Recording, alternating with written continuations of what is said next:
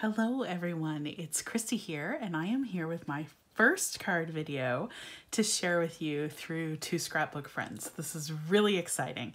Today we are going to be making a miss you card, and I'm going to walk you through the sketch here, but I have to be a little secretive because there's a couple of other ideas on the other page that I am not ready to share yet. So here's what we're going to be making today. We're going to create an A2 landscape card. So that means it's going to be 5.5 inches wide and 4.5 inches tall. And we're going to be creating a miss you card because right now we are still in lockdown. We can't see the people that we love and we miss them a lot. So to celebrate that, we're going to use some new products from Hero Arts. For the sentiment, we're going to use the Literally the Best sentiment stamp set. And we're also going to use the Book Stack background stamp. Some of the techniques we're going to be using today are Emboss Resist on our panel, and then we're going to make a sentiment tag and add some Nouveau drops for embellishment. So let's get started. I'm going to put the sketch off to the side to guide me here, and we'll get some of these pieces out of the way. One of the things that I wanted to share with you through this video is the blend of distress inks that we are using. We are going to use Tea Dye, Vintage Photo, and Chipped Sapphire. And I think it's really cool if you haven't had a chance yet to take a look at Christina Werner's YouTube channel. She is Star of May on YouTube, and she has created a series of videos where people can look at the blends that she's created. It's called Christina's Oxide Combos, and I've based my swatches off of a lot of the combos that she came up with.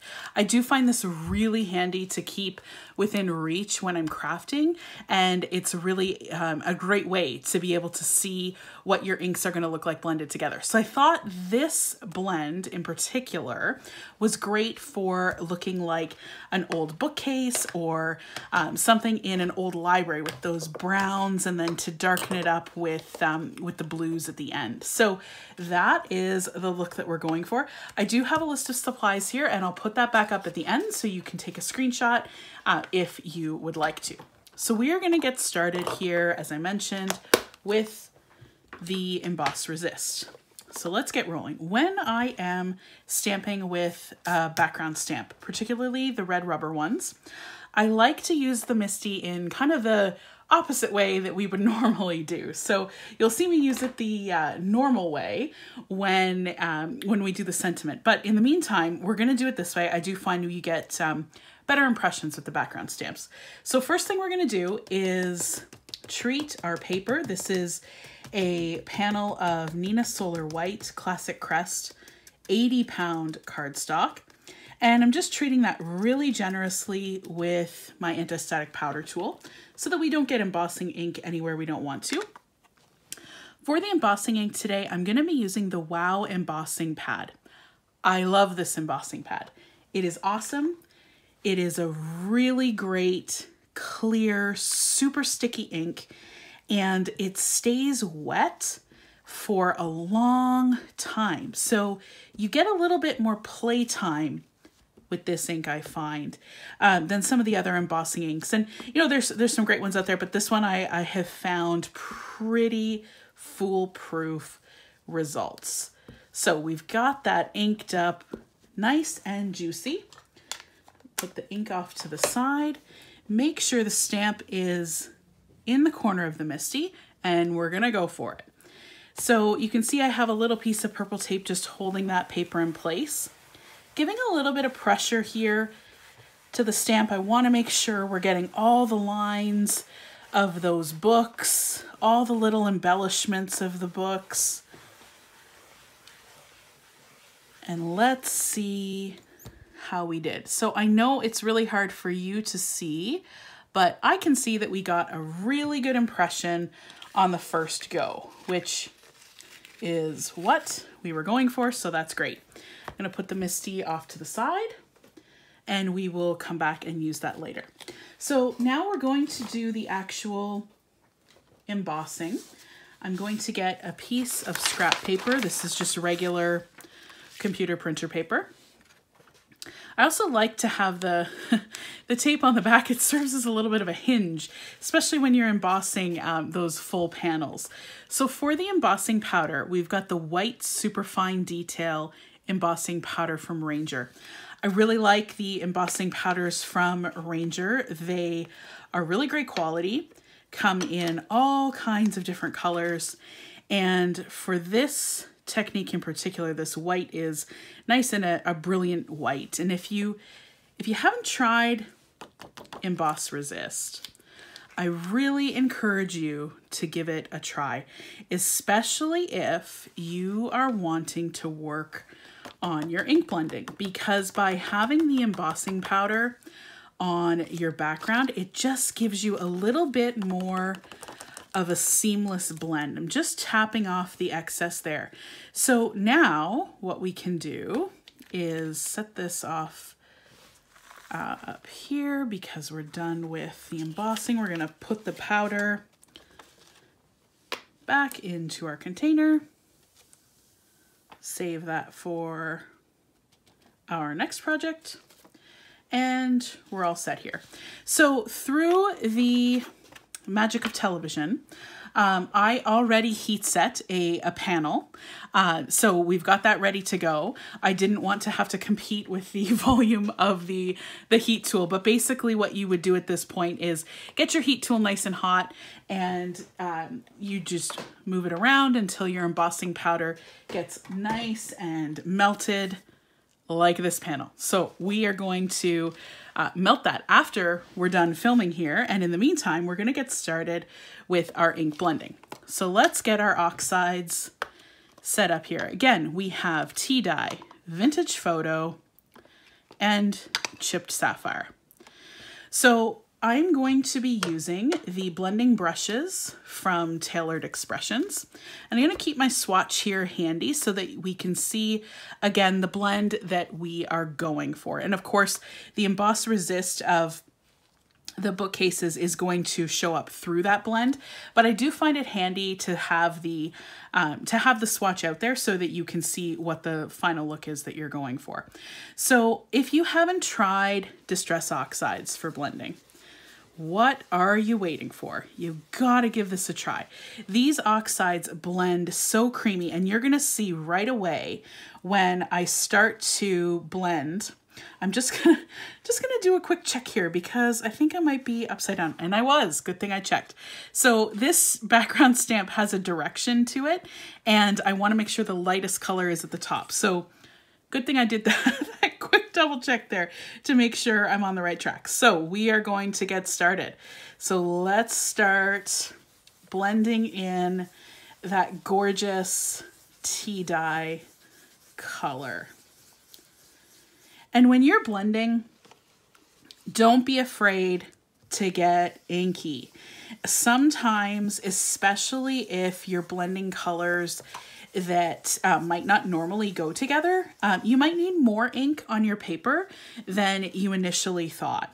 I really like the Nina Solar White Classic Crest 80 pound for blending. My other favorite paper to blend on is the Bristol Smooth cardstock. It gives you a really lovely blend as well. So I'm just bringing this tea dye down a little bit, and you can see that the Emboss Resist is already shining through, but it does have a bit of the tea dye tinge to it. We're going to buff that off later, so don't worry about that. Now I'm going to get into the Vintage Photo. Vintage Photo is one of those colors that you should have in your stash. And I know that recently Carolyn mentioned on a video that Vintage Photo is one of her favorite colors to do distressing. So edging up sentiments or, pages on your scrapbooking. It's something that it's a really common color to do that with. So if you haven't tried your Vintage Photo in the oxide form, oh man, it's just lovely. And like, look at how well these are blending. I'm barely trying to blend them here, and the seamless blend is just lovely. So I'm just going to go a little bit more with the Vintage Photo here, buff that side a little bit. Bring that up. And now one thing I should have mentioned, I did not change brushes because these two inks, Tea Dye and Vintage Photo, both in the brown family. So no need to change the brushes. Completely okay to continue going on. Now, since I'm changing to the blue, I'm just going to give my Media Mat a quick wipe. And I'm going to grab a Post-it note so that my fingertips do not mark up my project.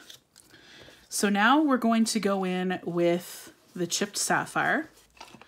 And again, the look we're going for here is really to have the look of an old bookcase. And, you know, blue might not be a familiar color in in the library, but the blend of the brown to blue is really cool, and it really does give us that old effect of an old bookcase in an old house or an old library. So when you are transitioning from colors that, you know, may not be as close together as the as the Tea Dye and the Vintage Photo, you might have to work at your blend a little bit more. You can see we've got to work this a little bit more to get a blend between the chipped sapphire and the Vintage Photo.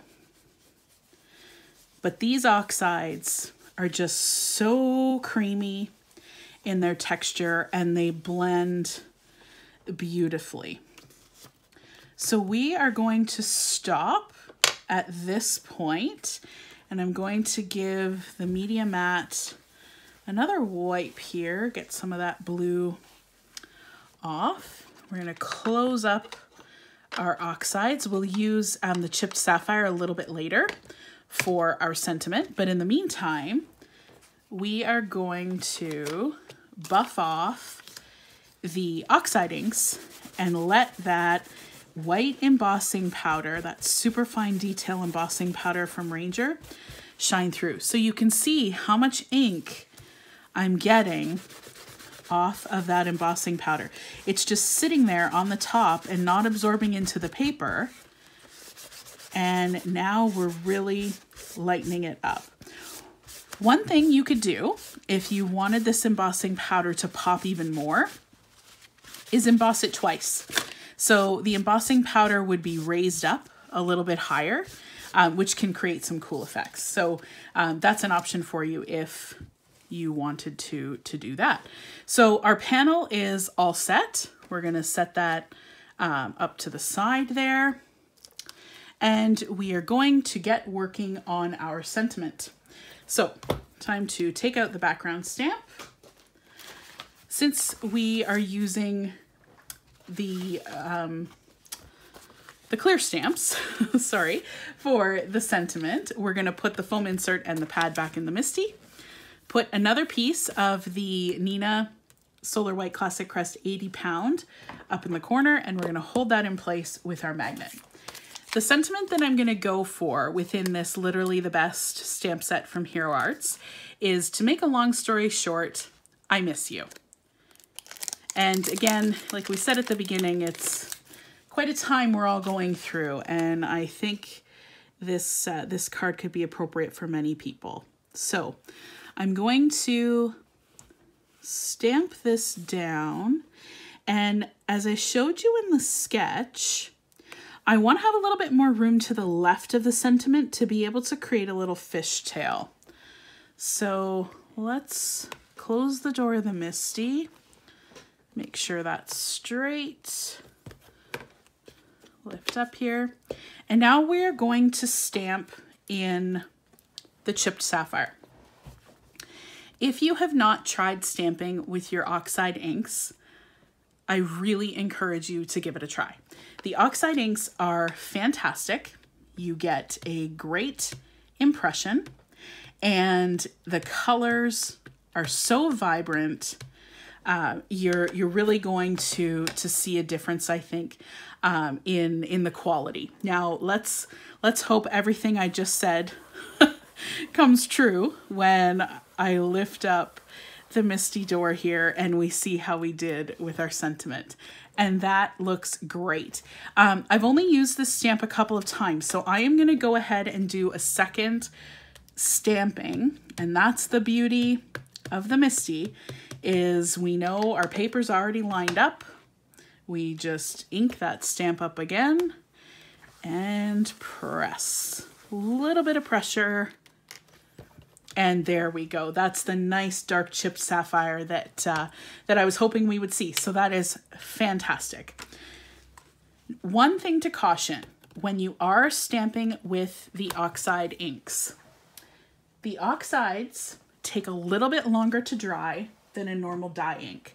So I am going to hit this, sorry for the noise of the heat tool, just quickly to give it a quick dry to heat set this so that when we take it to the paper trimmer, it's not going to smudge at all. So this doesn't take very long, just a quick couple passes, swirl it around, and you are good to go. So now we have reached the cutting part of our video. So I'm going to bring in the big machinery. We've got the Tim Holtz guillotine trimmer here, and you'll notice I have a piece of washi tape at 4 1/4 on my cutter. It's a very common cut that I use, so I like to make sure things are super straight. So as I mentioned, our final card size is going to be 5.5 inches wide by 4 1/4 tall. I'd like to have a nice white margin from the card base to the panel. So we are going to cut this down a little bit. And you saw when I was blending, I warped a little bit of the edge of that paper. So I'm not fussed about it because all I'm going to do is cut that off. So there's our first cut. So now we're down to 4 inches. We still need to take 1/4 inch off because I'd like to have 1/4 inch border around the whole panel. What I like about when you've ink blended is it's up to you of which piece you want to cut down. So you can make that choice on your own. And I really want the blue to come through because that's what we've stamped our sentiment in. So I'm going to take a little bit more of the tea dye off the top. Now, from the side to side, this looks pretty good. I'm just going to take 1/4 inch off each side and make that even. Just one more pass here. There we go. And we're going to cut this down to 5 inches. Excellent. So get that scrap paper out of the way. So we've got our panel all set to go. Now we're going to trim up the sentiment. And you may have seen this on other card maker videos. If you line up the sentiment to the guard on your trimmer and do the exact same on the other side, you're going to get a really nice even cut. And this sentiment is really easy to do that with because it works out, as you can see at the top grid there, to 1.5 inches. So we've got this nice and trimmed out. I'm going to take a little bit off this end just so that margin is the same on the 3 sides. Now, I don't want the sentiment to span the entire card. I do want to have a little bit of room so I can put a fishtail in it. So I'm going to trim this down and we'll do a couple cuts just to see how this looks. So let's go first to 4.5. I think that's still a bit long.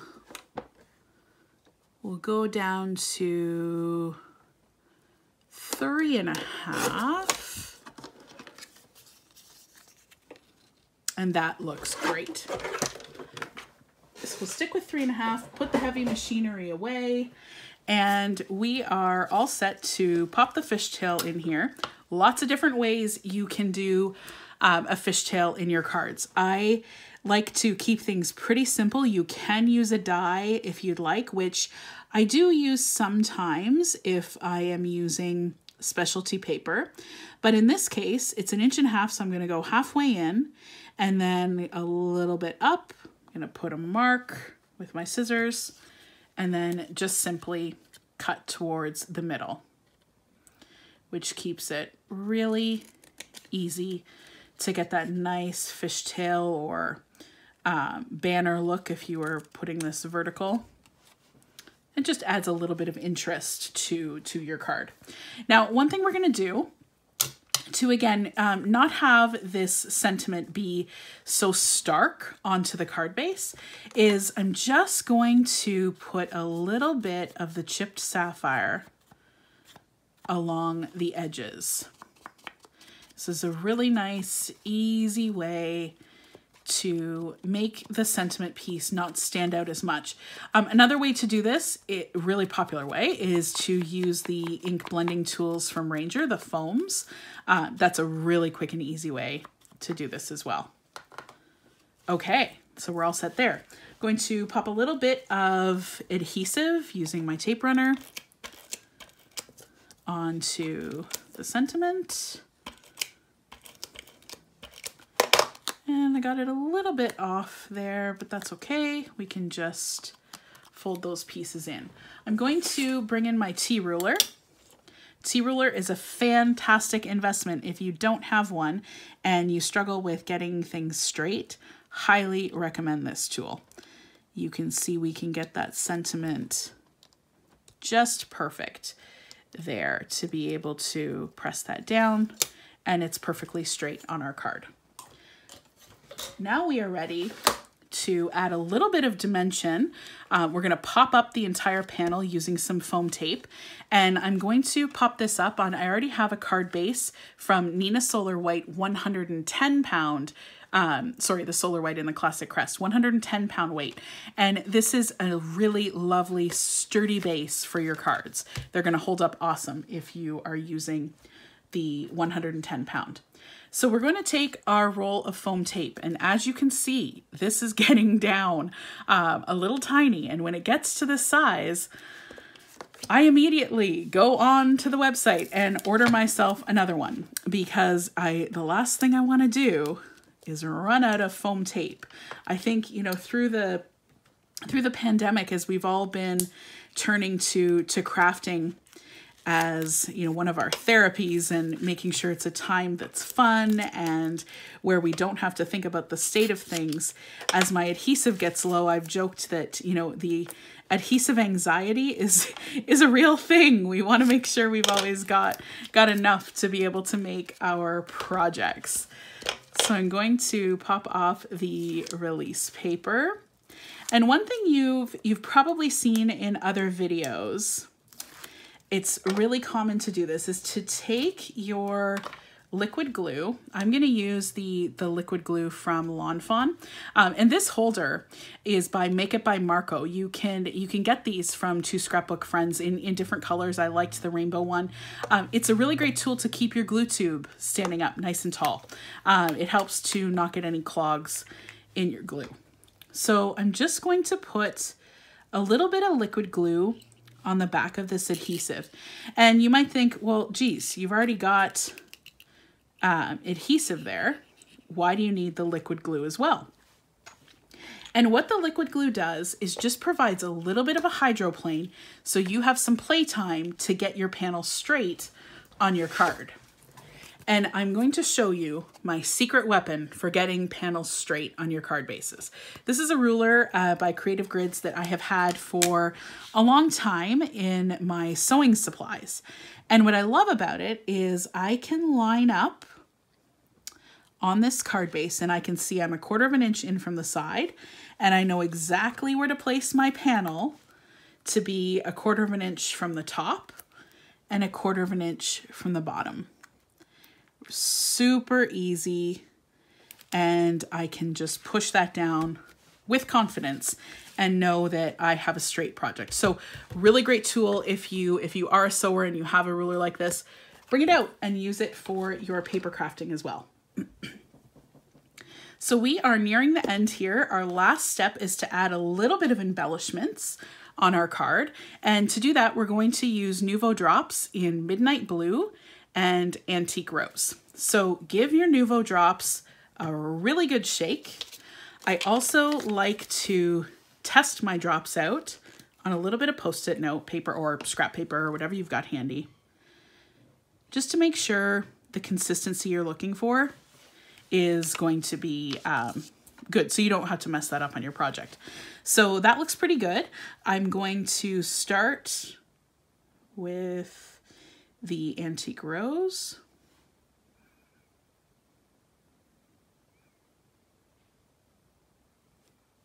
Just some random dots there. And then we're going to go in with the Antique Blue. or sorry, not antique blue, antique rose, midnight blue.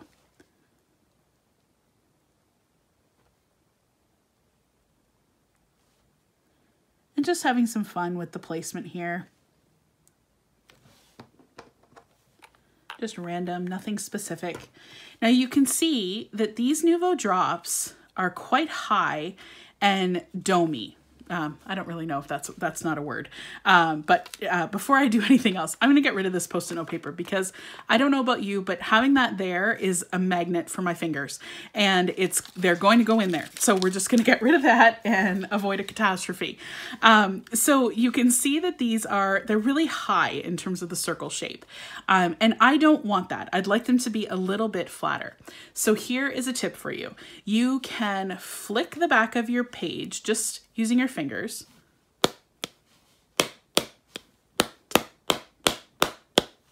And it will reduce the domeness of your Nouveau drops. So you can do that as much as you like. I do recommend waiting a couple seconds, especially if your drops were extra liquidy.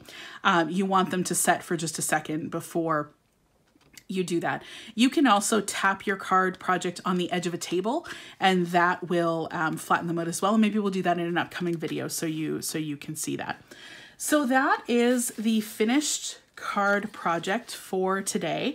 I'm going to put the list of supplies here so you can see everything that we used to make this card come together. So again, we had the Hero Arts, literally the best stamp set for our sentiment, the book stack for our background, distress oxides, embossing powder, a little bit of everything in this project, but I think it came together really nice and I will be able to send this to a fellow bookworm that I'm missing a lot during the pandemic. So thank you so much for joining me. I hope you learned something in this video or got some ideas and inspiration for your next crafting project. And I look forward to seeing what you make using, Emboss Resist or your ink blending or interesting things that you have done with Nouveau drops. So put your thoughts in the comments and thank you again for joining me. We'll see you next time.